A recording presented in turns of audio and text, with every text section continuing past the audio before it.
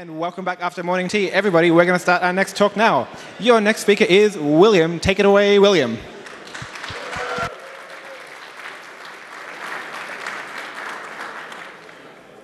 Thank you, everyone.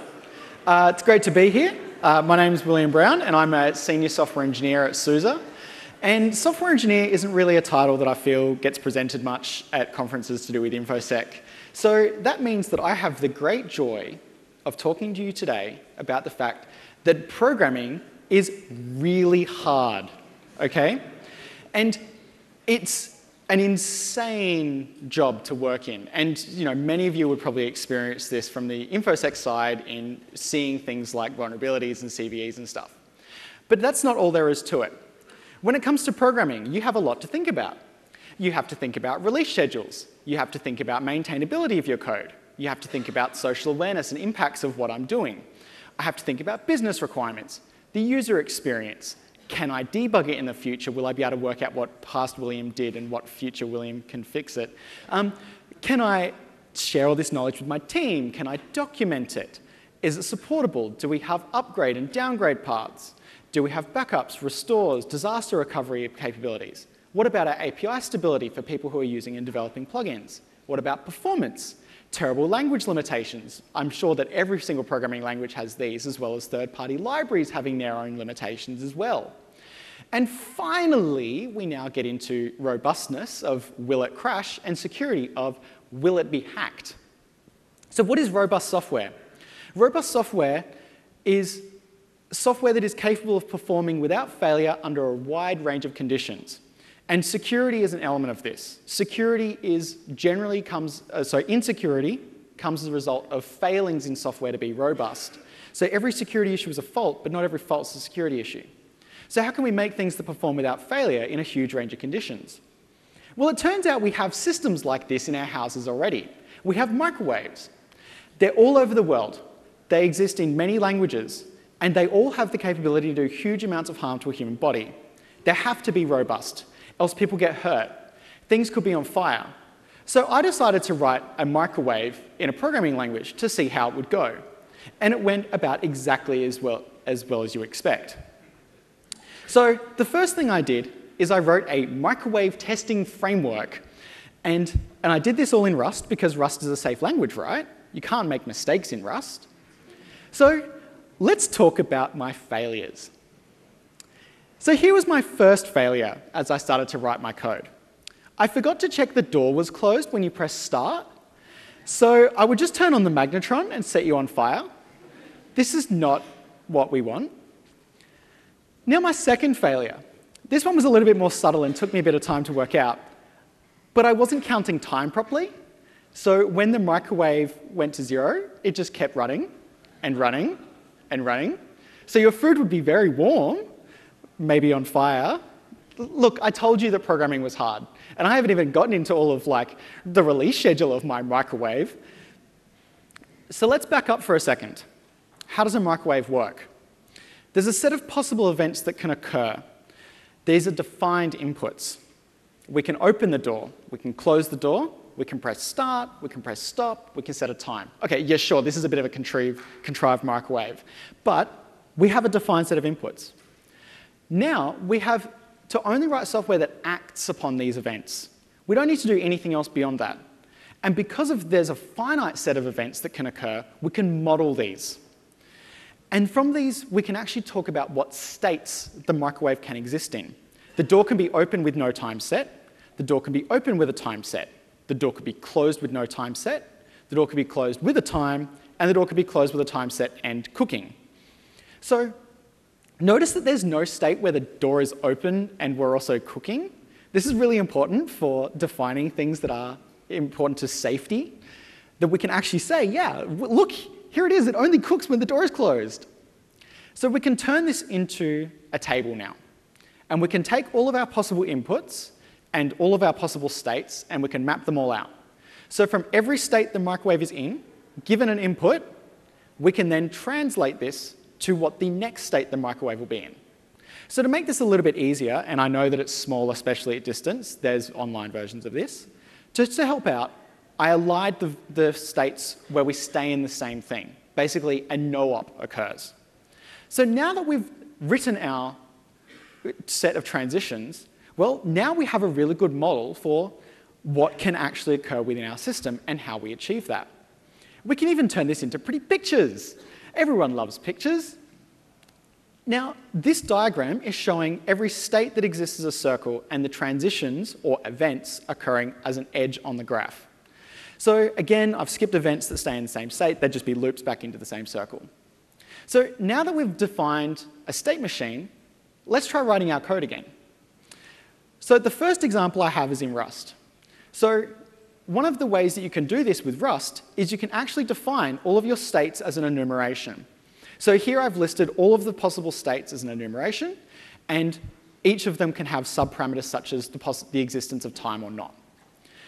When you use this in Rust, the match statement is exhaustive. So when an action occurs via the function, you check what state you are in, and then you can see, based on all possible states, we can then pick what is the next state that we move into, and we can actually define, okay, yeah, we've handled every single possible case here. So an example here is that when we are pressing the start button and the door is closed with no time, we now move to a state where the microwave is on with 30 seconds. This is generally what happens with your microwave at home if you just close the door and press start.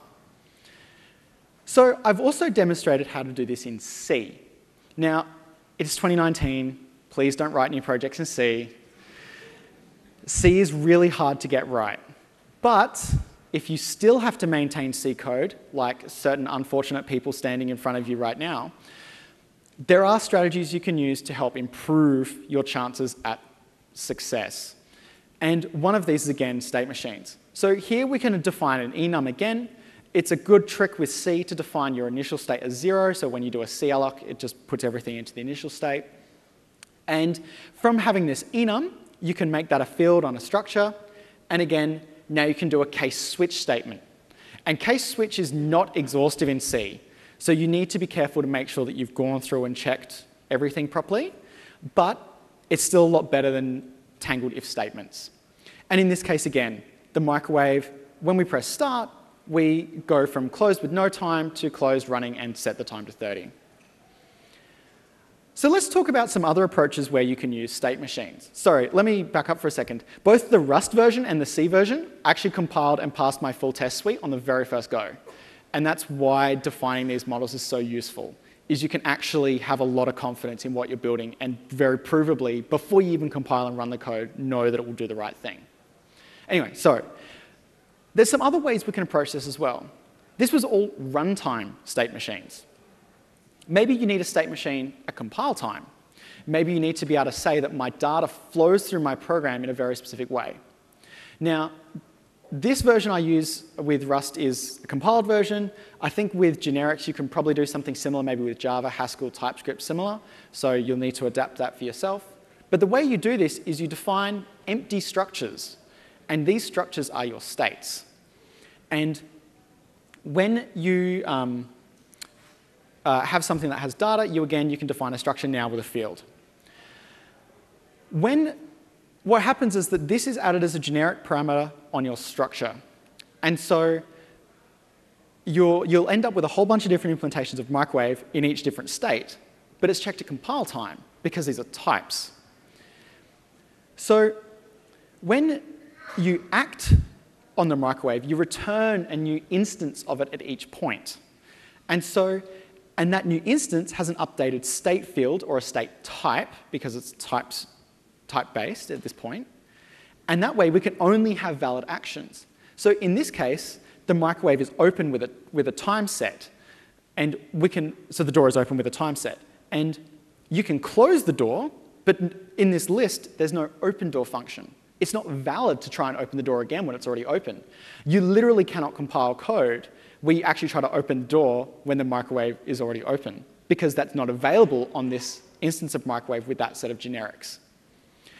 You'll also see that when we have an action occur like the closed door, we are returning a new microwave in a new state with a new set of internal structures. So what ends up happening is your code ends up looking a little bit like this, where you get new microwaves all the time, and these actions exist. But again, you can't compile in actions that don't exist. And as your code flows through these set of functions, such as the closed door, you say open, and it will go to open with no time. Then you set a time, and then it goes to the open time state. What's really cool about a lot of languages, so Rust and some others, is that because these are empty structures, all the structures have the same fields in them, they actually will compile all of this away. This is only at compile time that it needs to be known, and when it's compiled away, your structure ends up becoming like a single U size in this case. So it's actually very efficient to write code like this. So this isn't really probably the best thing for microwaves, because microwaves are really dynamic with human interaction, but where this strategy can be really great is databases. So you've got an entry that needs to go through a series of validation steps. Well, at each point of validation, you can change the state, and then you can define a set of state transitions through that entry's lifecycle, and at compile time, assert, yeah, actually, I've done the right thing. And it means that if you try to hand an entry that hasn't been validated to your backend, it will not compile the code because you haven't put it through the right set of sequences. And this is really cool. So you may also be wondering, well, OK, I don't have my new shiny code base. I've just got what I've got. Well, there's states in everything around you in your code. All of your types have some kind of state and represent that. So like an option type or a maybe type has a some value and a none value. These are two possible states that it can exist in. You can have C types, which this is conflating returns and types and values and things, but null versus any other value is something you can check. Booleans can have true or false. Numbers can be 0, 1, or any other value, so they're infinite. So when we start to think about this, we can start to think about what states our functions exist in and how we have to handle that data. So if we have a function like this, which is type A Boolean, B option, C usize, how many possible states are here? Well, based on all of the types of inputs and what I said on the last slide, there are 12 possible states this function can exist in. But now, if we start to add some bound checking, such as if not A, B is none, C is 0, suddenly we've now eliminated states from our function. There can only be 2 valid states that allow our function to continue, and we return on all others. So this is a different way of modeling states and a state machine. This is the difference between a deterministic state machine and a non-deterministic one. So if we actually decided to turn this into a pretty picture and deal with this, you would end up with something like this. So far, the microwave I talked about, that's a deterministic state machine. But now we're going to talk about non-deterministic ones. So a non-deterministic one, you don't list all possible inputs, you only list valid inputs. And any other input automatically implies that the machine crashes or goes to an error state. So on the left, we have a non-deterministic state machine. Given the input of the letter A, we go to our initial state of A. The next time we get an input, which is the letter B, we then move to the state AB because we have matched those two. If we were given any other letter, like C at the start or anywhere else, we go and crash into an error state. We can take these and actually compile them to deterministic versions, but of course they explode wildly in size and complexity. And this is what is on the right. This is the same state machine, but in a deterministic form. Given the input A, we move to state A. Given any other input, we move to the error state. Similar for B to AB, and then in fact, subsequent input to AB will also go to the error state. So you can actually start to think about your functions like this, and then you can say, well, okay, here are all of the valid execution paths and states that my code can go through. For those keen-eyed people who are looking, this is a regex, and it turns out that regexes are actually non-deterministic finite state automata. So every time you're debugging a regex, you can just think, yeah, I just need to debug this state machine. This makes total sense. Anyway, so this is all really cool and all, but what helps is doing it. So I have actually written up a very extensive tutorial, complete with sample code and all of my code.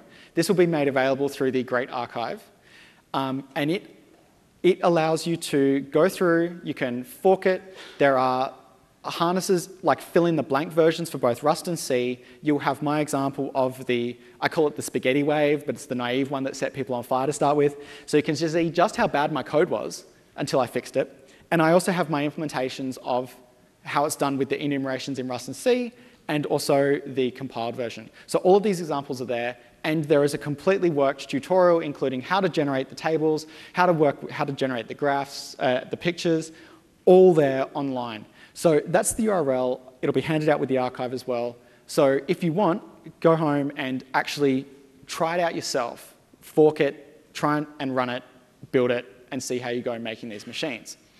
I'm also very happy to help out with this. My Twitter is erstyear, or first year is probably an easy way to find me. My email is wbrown@susa.de. I'm very happy to answer questions, help, talk about this, come and find me afterwards.